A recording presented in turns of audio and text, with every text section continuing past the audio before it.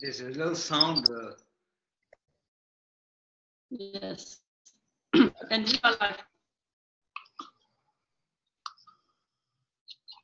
I won't be able to read anything if I...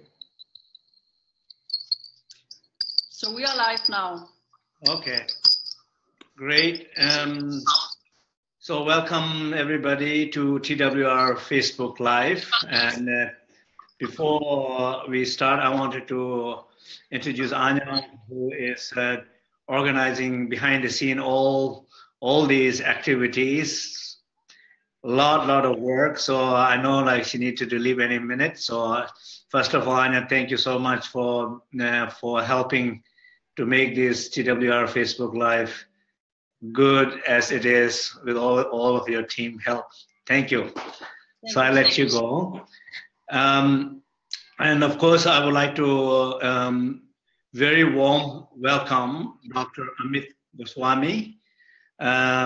So honored and happy that you are with us here. And I've been interested in your work for a long time. And also, even though I don't know much about the quantum physics, so it's just, for me, it's a great learning and to know your work. And so very, very happy that you're here.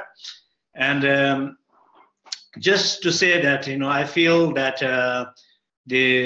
some sense that spirituality and science definitely need to come closer, complement each other. And because there's a lot of people who are either one or too extreme, but not necessarily kind of looking from complementing each other from a very extreme view. And I think more we can bring them together, more I think it will serve humanity. So I think I would like very much to learn more that from you today. And maybe if you don't mind, maybe if you please say a few words about yourself and introduce some of the work, your work. And one thing I would like to ask you, maybe we can just start like this, is that what is that quantum physics theories knowledge that you have learned and practices all these years, that what you have learned, if you narrow down into three specific things, and how these three specific things has impacted your personal life, that has changed, and you think that this will also help same way with all the humanity and everybody else. Thank you so much, first of all, Rinpoche, to be here with you. Yes, it's a very good question. Actually, I really don't have much to say about myself, except that I have been very fortunate to be able to bridge the gap between science and spirituality. And the greatest pleasure of my life is to bring an integrated worldview, which would establish once more respect for our spiritual traditions, respect for the huge wisdom that humankind has collected, except that they have not been scientifically validated until now. But now that they have been scientifically validated, let's all try to change the worldviews, the competing worldviews of religion and science, and get into a human worldview based on an integration of spirituality and science. So with that, let me answer your question. I have been privileged, as I said, to discover some of the basic principles of how to understand quantum physics. The first principle that comes out of quantum physics is that there is signal-less communication. There is a domain of reality in which signal-less communication is possible, which means communication is instantaneous. Now, immediately speaking, this seems like, oh, that's okay, we know about telepathy. Indeed, communication is instantaneous, but this is something much deeper. It is saying that there is another domain of reality, and that must be outside of space and time, because space and time, every communication is via signals taking a certain time. We call them local signals because they have to go through the locality before reaching a distant place. Now, we are talking about signal-less communication, which means instantaneous connection between everything. And there is only one way connection can be instantaneous between things, which is that they are one thing. There is just one, we should not call it really thing, but there is no other English word. There is just oneness, nothing else. And this is, of course, the fundamental of all spiritual teaching, that we originate, our source is oneness. So science truly has rediscovered this. I mean, this non-locality, as we call it, signal-less communication, is validated by myriads of experiments. There's so many. Any undergraduate can go to the laboratory and verify this. So there is just no doubt in any reasonable mind that there is this oneness. That is the source of everything. In quantum physics, this oneness is regarded as a potentiality. It's a domain of webs of possibility, which is where from every experience comes. So this concept was the basis of my announcement, the basic proposition of understanding quantum physics, which is that consciousness is the ground of all being, because if I use quantum measurement theory, which I did, then one gets the unmistakable conclusion, verifiable conclusion, that this non-local domain, non-locality is what we call consciousness. This oneness is consciousness. Yeah. And of course, you call it mind, which is fine, mind with a big M, that's the Buddhist tradition. We have to be respectful of each other's words, but at the same time, clearly understand that what in Buddhism is called mind with a big M is what in modern science we call consciousness, from which conscious awareness, the subject-object split awareness that we experience, originates. So this is what you call quantum consciousness, right? This is what I call quantum consciousness. Initially I was very excited, and of course, the idea of bridging science and spirituality was very important to me, because I myself was a very unhappy physicist, and I thought I need to be happy, and I can be happy. So I started working with quantum physics and working with spirituality practically at the same time. I was a materialist before that. Yeah. So in some sense, like in some of the Tibetan tantric tradition, we talk about like three different kind of awareness. One is called the pervasive, the innate awareness or consciousness, and then second one is called the primordial consciousness or primordial awareness, and then the one is called conscious primordial awareness or consciousness. So basically one which I think what you call non-local, which is like pervaded everywhere between the matter and the mind and everything and everywhere. But then there's also the aspect of what we call conscious innate awareness. So something that a little bit more sense of local, that some awareness is within me. There's one awareness is within you. And my awareness is not necessarily I'm always aware of it unless I was introduced by the circumstances or the teachers or knowledge, whatever. If somebody introduces me to that knowledge and I've been introduced and I have somehow direct experiences of it, then only I have what so-called conscious awareness. So I don't think you in quantum physics, in your principle, doesn't seem exactly you separate these things, right? We do indeed.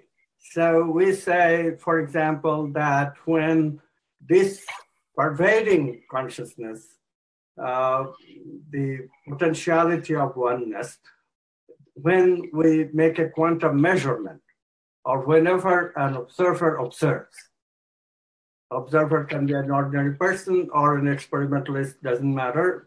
Anyone who is having an experience is having an experience of subject-object split awareness, which is not that pervading consciousness in which there is only oneness, there is no split. So we also have this concept, and indeed, when a teacher comes or when life circumstances, like in the case of me, suffering, lead us to inquire, then we do practices. We also increase our knowledge. I did both. And through that, we discover then the oneness. And so indeed, all the three separate things that you talked about, we have to. You have to have, otherwise there is no integration. So maybe another question for you will be, so some sense of the ancient tradition, the spiritual tradition, like in Buddhism, Tibetan tradition, in Hindu traditions, this idea of the pervasive consciousness, knowledge already existing for thousands of years, unbroken lineages and transmissions and experiment, meditation, all things are there already now. So when quantum physics is saying, it's kind of claiming to discovered, what do you think about this idea of rediscover or newly discovered something which somehow seems like always there? Well, it's a rediscovery. I always make sure that I say rediscovered, because obviously I consider the great masters of our great traditions all as scientists of consciousness. I do not consider them as religionists, because they were not. They were investigators and they were seers. The same way today scientists are seers, because we have intuition and creative experiences. We touch that oneness and from where our discoveries come. So indeed, there is a convergence in terms of our methodology and the methodology of the great masters, or you, who has been doing this right now. It is an ancient tradition, but as you said, it has continuous lineage. So we do the same thing, is what I'm saying, except, of course, we apply it and then experimentally verify it. That's the only difference. You construct experiences and refined and more refined experiences to make you deeper and deeper understanding. We take it to the experimental arena, first verify that, yes, indeed, the idea that came is correct. And then we practice and refine and then try to change and transform. And then our paths are completely the same path. In fact, so, for example, like, let's say this way, how many quantum physicists, so who have some sense of kind of theoretical understanding, so okay, the quantum consciousness, and also Dr. Chopra talking about quantum healing, and so these principles, not like a kind of measuring with outer through outer technology or circumstances, but more like inner intelligence, like trying to experience direct experiences of it. And so how many, I mean, I don't know how many people, let's say traditionally in in Hindu or in Buddhism or something, that people requiring certain kind of foundational practices, and then you have kind of gradually you are introduced to this big consciousness, and then you spend the rest of your life meditating and trying to fully realize it. So the same principle, like in your opinion, some sense of in the quantum physics, how much that people will really kind of understand this theory and able to apply these theories in personal experiences, and also that really becomes this idea of liberation, or at least minimizing the ignorance, suffering, and some sense of have some greater social impact, greater change for the society. Do you really think that like this theory, this principle can have this impact in individual life and social well-being?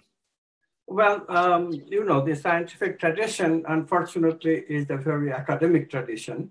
You have to understand it. In the West, the idea of objectivity is very popular among scientists.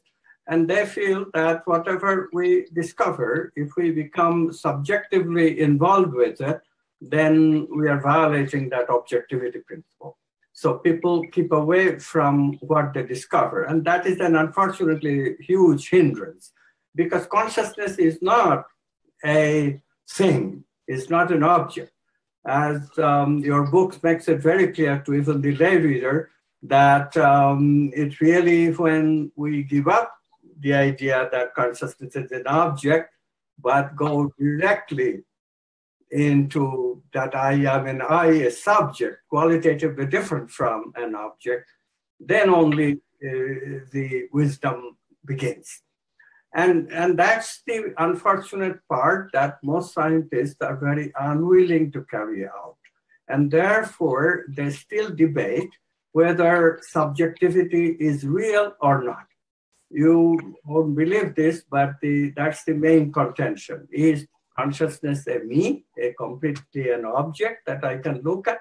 Or is there really substance in saying that there is consciousness, there is really a qualitatively different something that can be called subject, that can be called... So you talked in your book about this sense of non-duality, that this is, that idea is that in some sense you have to go beyond the subject and the object to experience this non-local quantum consciousness, right? Yes.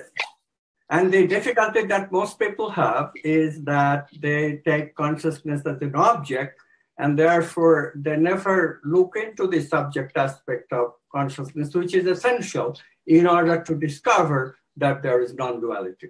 So this has to be changed. So this is why I have started, and we have been doing this for many years now, a movement called quantum activism. Our motto is not only to understand quantum physics with the help of consciousness, which more and more people are realizing, but intellectually. But we want to take it further. We want to apply these principles of quantum physics to our lives, to transform, to change the transactional way that our society operates, which is creating mayhem and chaos. We want to change that to a peaceful society, to a creative society, to a spiritual society. And we feel that it is essential to bring this to the forefront of public awareness. We can do it with the old spiritual traditions, but since people are very much dependent on science today, perhaps it makes sense to use principles which go by scientific name. They are same spiritual principles, but we have a scientific name, and perhaps a bit easier to understand because we can provide data, and that gives people more faith. So there is progress in that sense, and there is some additional thing too. For example, there is a real misconception of many people that spirituality is something that if you just know it, if you just know about it, that's enough. You know, like you become a Christian and that's enough, because you know about Christ and all this, and that's enough. Quantum physics says no, it's a potentiality. You have to really realize it in your life. You have to actualize it. So since science is saying this, perhaps people will more and more recognize that spiritual practices are important, meditation is important, because we need to actualize the oneness. It's not just joining a religious sect and you have it, you'll go to heaven and it's all done. It's not as simple as that. We do have to do the practices. So this is something that there's a possible that one individual kind of acquiring this knowledge and actually having experience and realization of that consciousness, that's kind of a very important part, right? Yes, that is what leads to transformation. I cannot really love just because I have discovered unity as a concept. I have to learn love by bringing that unity actualized in my being, which is the same thing as spiritual traditions have been emphasizing from the get-go. So like Dr. Chopra talks about quantum healing in his book. So this is also probably similar what you are also looking the similar way, right? Yeah, actually I have gone further than Dr. Chopra, a little bit further, which is to point out that quantum healing can be reached by following the creative process, the same process as we use for transformation, which has been being used for a long time, since the days of Patanjali in India and Padmasambhava in Tibet. So can you maybe say a little bit more like specific things like the quantum consciousness role in healing, role in minimizing human suffering, role in maybe ultimately overcoming duality and ignorance. So how does that quantum consciousness play a role? That's one thing. The second thing I'm really interested to discuss a little bit more if we have time, it's there is this notion in our tradition, in like a Dzogchen tradition, it's a tradition of great perfection. There is many records of that many teachers have achieved body of light, a rainbow body. It's called rainbow body or body of light. So basically, the whole idea is that because of their realization of the consciousness, pure consciousness or pure awareness, and they are able to dissolve their whole material body back into pure consciousness. So basically, from earth, water, fire, air, back into the space from where it has been originated, has materialized our body. So like almost like a deconstructing whole your body into light, physical body into light. That's one thing. And also there's a whole other ideas about that. Even we have done some researches also that pain, like a physical pain or emotional pain, has so much to do with identity linked with their identities. And when the identity is able to dual identity, when identity is able to dissolve or let go, the pain disappears, the sickness disappears, healing occurs. So somehow, again, that consciousness plays a very important role in dissolving the actual sickness and pain and even the entire body. So can you please maybe say a little bit about that? Okay, so let me take step by step. That's the entire discourse. So I hope you will interrupt me occasionally, otherwise it will become a long by myself. So, okay, so the basic human condition, we completely agree with the spiritual traditions. We have huge amount of pleasure-centeredness. We have this negative emotional brain circuits. That's a scientific way of putting that we have all this jealousy, anger, lust, and all this stuff that clouds the sun, as you guys put it. So, and then we have this me instead of the subject. We have objectivized my I, not only my I. When we become attached to pleasure, we also objectify the other's I, just an object of my pleasure. So in this way, we shortchange our connections to consciousness, shortchange the connection to unity. So how to go back to unity? So we have these three great discoveries of quantum physics. One is that non-locality, which I've already mentioned, which in spiritual traditions you call as a spaciousness, expansion of consciousness. Beautiful concept. And that's the way it is experienced. We call it non-locality signalless communication because that's the way we experiment with it. We show that there is indeed signalless communication between objects. And then the next one, the real change, like quantum healing. Here I am associated with that narrow definition of me, identity as you put it. I have defined my identity with a constricted personality, and that constricted personality has put a lot of wrong meaning in my experiences, and those wrong meanings have produced blocks in the way that I experience energy, and that blocks eventually translate as a physical disease. When we recognize that the mental constructions, the wrongness, the identities, which is producing the disease, we can proceed in a different way.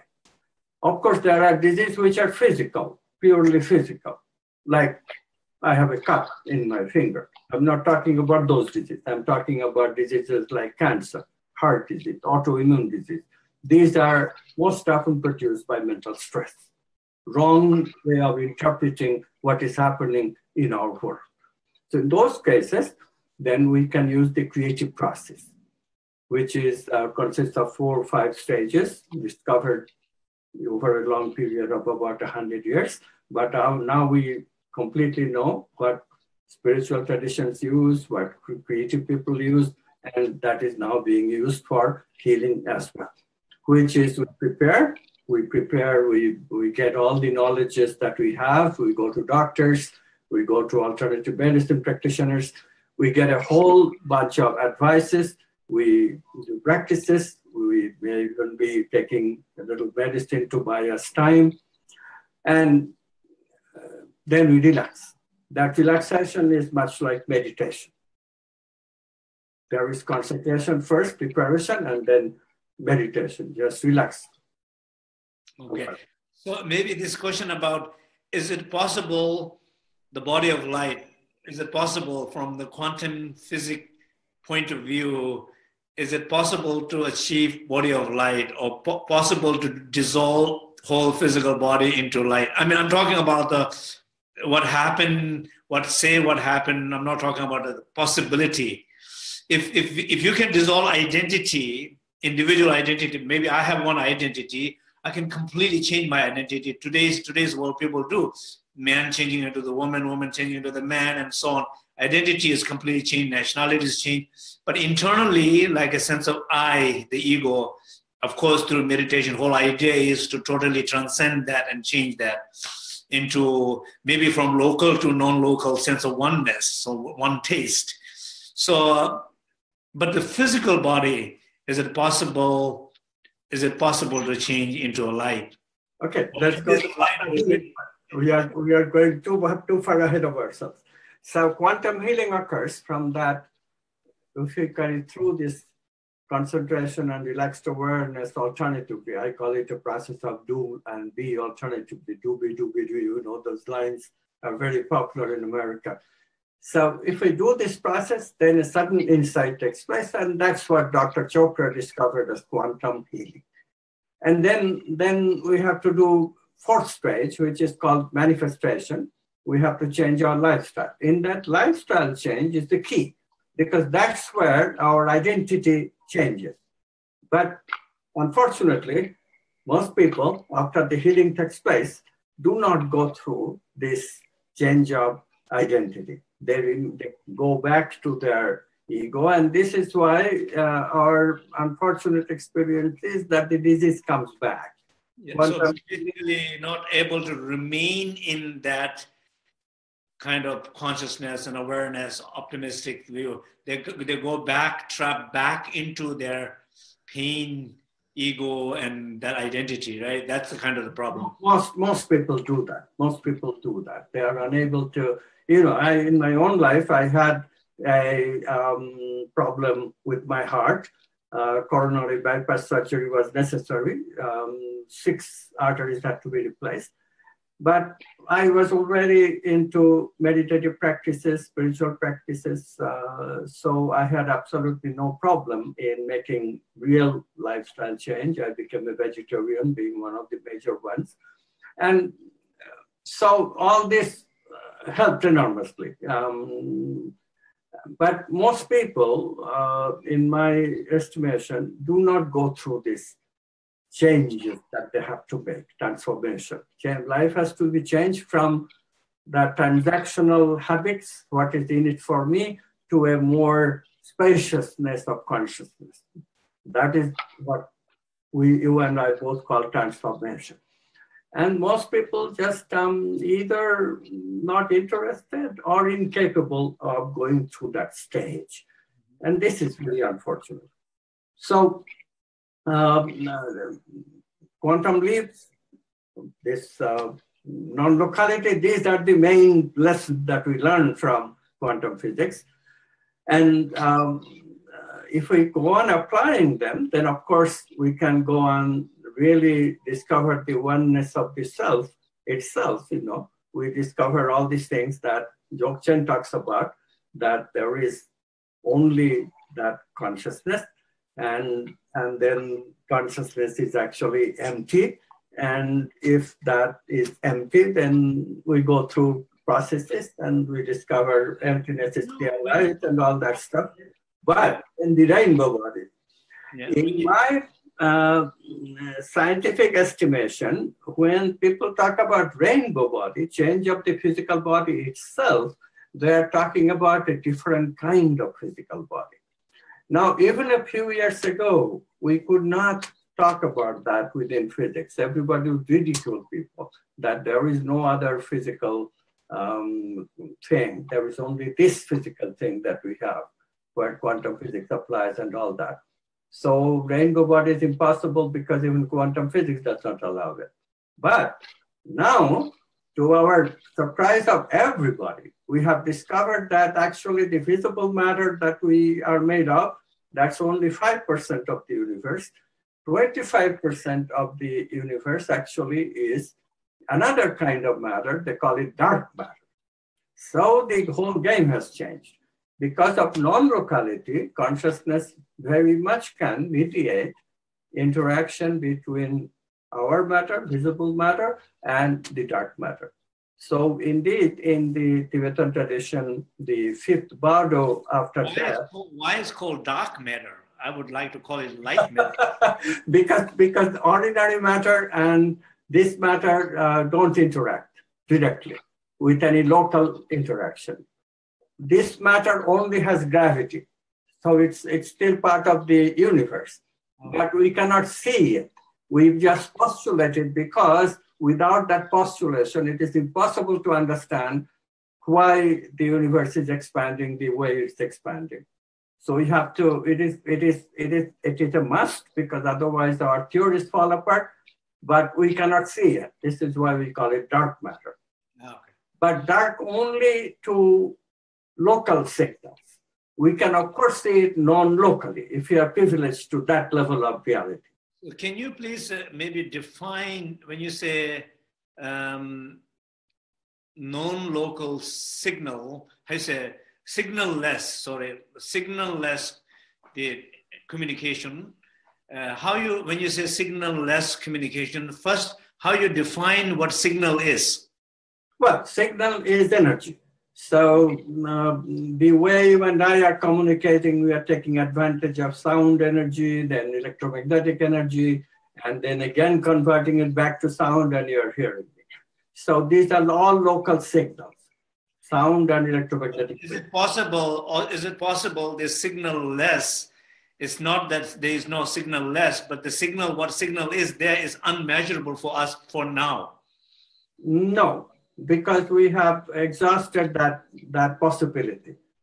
And exhausted that possibility in the sense that people suggested that maybe there is faster than light signals, but it's ruled out. There is just no way that we could have that. So indeed, space-time has signals, which is all slower than light or equal to the speed of light, and then signal-less, the non-local domain, which is the domain of potentiality, which is consciousness. Wonderful. So this is established. So maybe we can continue. Before we continue, I would like to make sure that we do a short meditation. So if you please can guide us through a short meditation, that what you feel from your discovery knowledge will be something beneficial for everybody. Yes. One of the wonderful things that the new quantum worldview is doing is to establish the validation of energies that we feel in the body, especially at the chakras. And of the utmost importance of these chakras is the chakra that is located near the heart. We call it the heart chakra. So now this meditation takes advantage of the heart chakra. It's very easy to activate the heart chakra. If you will, all the listeners, please, if you will close your eyes and relax your body. The way to relax the body is tense it first as you breathe in. So breathe in and tense your body, tense your muscles. And then with a big sound, breathe out and relax. And now you are in your body. And then pay attention to your heart chakra. Think of happiness, think of love, think of someone that you care for, think of a revered spiritual teacher.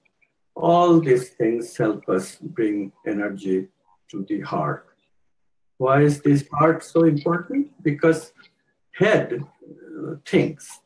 And so non-locality is very hard to establish through the head. Not that it cannot be done, because everything is coming from that non-locality, but it is just hard. So instead we do it through the heart. So once again, concentrate on the heart and start feeling an expansiveness. This is the easiest way to feel the heart energy. Feel the expansion and let the expansion be visualized. How to visualize the expansion? Visualize that golden rays of love is proceeding from your heart chakra into the heart of every being around you. Just what is immediately around you. If you have people around you, let these golden rays of love go from your heart directly into their heart. Directly, at once. No time delay. There is no signal being exchanged. We are just doing a visualization of the expansion of consciousness. In other words, you have expanded your consciousness to your surroundings. Feel the expansion again. Before, the expansion was around your heart chakra, and now the expansion has gone over the whole room that you are in, with all the sentient beings in that room connected with you through the heart. So you have, in other words, a very expanded heart chakra. Your love is engulfing the entire room full of sentient beings. Feel that expansion. Feel the happiness of that expansion. And now, since you got a hang of it, expand your consciousness even further, beyond what you can see. Let these golden days of light, love, let them go out and proceed to the entire city that you live. You know, we sometimes wonder what it means to be a citizen. What it means is that you live in a community where you have the potentiality to actualize your non-local connection with everyone. That's what we call a community in quantum physics. A community is one in which everyone potentially can meet everyone else and actualize this potential non-local connection that we have with everyone else. And now you are actually doing it. You are doing it with your visualization. You are doing it with your imagination. So expand your love, these golden rays of love to everyone in this city that you inhabit. Now you have become a citizen of your city, one consciousness of the city. Stay in this expansion for a few minutes or a few seconds. We don't have time for a few minutes. And be happy And now proceed to expand your consciousness even further. Visualize that the golden rays are proceeding from your heart chakra into the heart chakra of everyone in the whole country, which means USA for most of you, and if you're outside of USA, which means you are doing it in your own country. That potentiality of oneness that we actualized for a community through our imagination, we are now actualizing it for the entire country. How is a country to be defined? In quantum physics, we define a nation by this availability of this particular possibility, that in principle, we meet everyone in the country. And when we meet everyone, we acknowledge that you and I are potentially one, and now we can be actually one by interacting together. This possibility is what makes us the folks of the same country.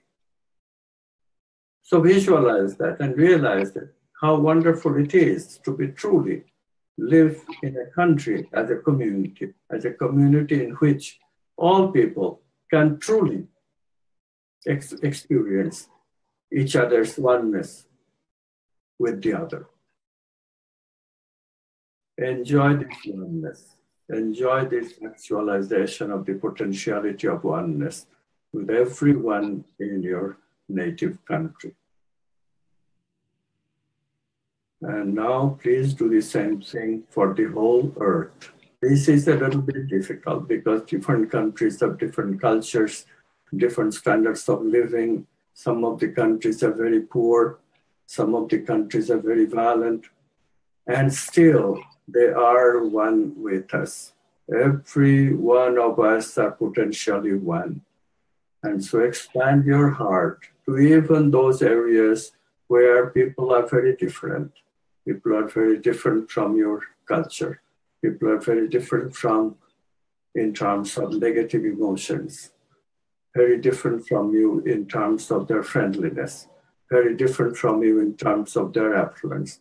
But even then, see the potentiality that they are one, and see that through your imagination, you can actualize your oneness with them. And go ahead and do it. And feel the wonderful expansion. Feel that expansion, and this time, please stay for at least 10 seconds in this state of oneness, in this state of joy, in this state of expansion. And then, when you are satisfied, very slowly open your eyes.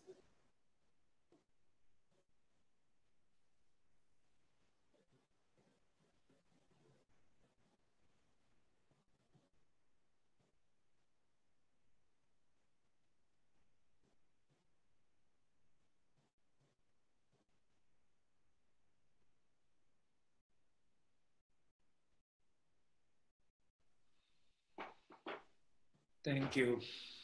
Thank you. This is the moment in the world so divided and so many uncertainty. So this is the beautiful meditation where everybody, no matter how differences we are, we feel, but we are one in that one place. We are one, remembering that. Yes. It's a beautiful meditation. Thank you so much. So maybe last, before we conclude, if any quintessential instruction that you want, a little message that you wanted to give to everybody. Yes, I would love to. We talked about non-locality and quantum leaps and quantum healing. There is a third principle that is perhaps very, very important, and the time has come. We live under the aegis of our rational mind. We live in a hierarchical culture. Hierarchical culture meaning that we have this one-upmanship, we have this superiority, we have this I am better than you, I want to dominate you, it simplifies my life, who cares about you, and all this stuff. Quantum physics, of course, has simple hierarchies of this type, but it also introduces the very wonderful concept of tangled hierarchy. When you and I have a tangled hierarchical relationship, then in a sense we have actualized our oneness to such an extent that there is no boundary between us. Where you end and I begin, and where I end and you begin, becomes blurry. In this state, creativity becomes our fundamental right. In this state, love is automatic and unconditional. So quantum physics' concept of tangled hierarchy, I think, comes closest to what in spiritual traditions are known as very high states of consciousness. So I would love for everyone to be aware of this possibility. I'm not saying that it is easy to do. Non-locality is fairly easy, discontinuity a little bit harder, and this tangled hierarchy certainly is hard.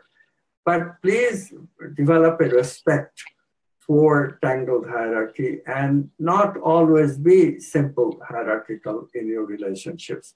If you just give up the idea of simple hierarchy from your relationships, you will find that your relationship to the world will improve so much, so much. So thank you. And the last thing I do, of course, is communication.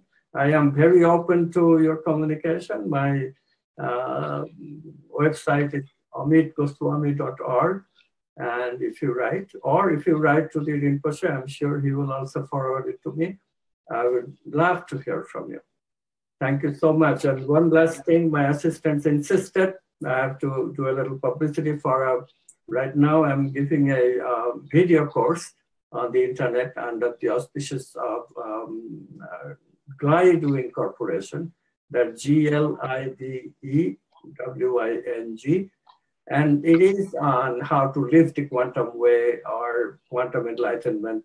And it is on the internet right now. It will go on until June 11. You can still join it.